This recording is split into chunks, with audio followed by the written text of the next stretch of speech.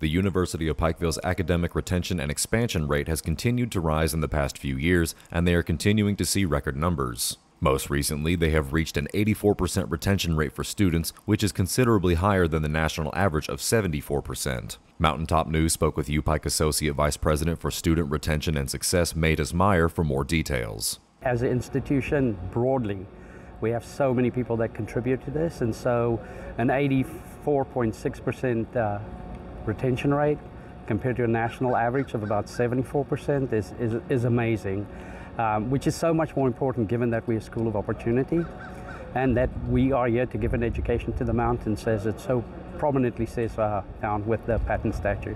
For our students, we've got more than 80 students, international students, representing 30 countries. So what keeps a student from a different country here?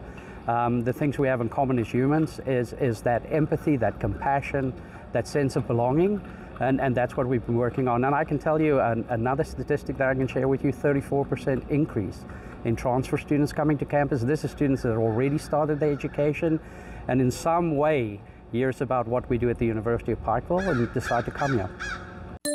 See a penny, pick it up and head to Appalachian Wireless and buy a new iPhone 13. 1 penny for an iPhone 13. Choose a 2-year contract or the mix and match or unlimited plan. iPhone 13 for a penny. We are you. We are Appalachian Wireless. Retention and expansion rates also extend to the university's graduate programs. Their focus is currently on increasing class sizes and filling the need for primary care physicians in the area. It's very exciting for us. There is still a shortage of primary care physicians, especially physicians who want to practice in rural and remote counties, not only in Central Appalachia and the Commonwealth, but across the country. So our hope really is to admit a larger class for these students to want to have clinicals, their practicums, in our rural region and filling the needs that we still have in Eastern Kentucky and Central Appalachia. Reporting for Mountaintop News, I'm Nick Collum.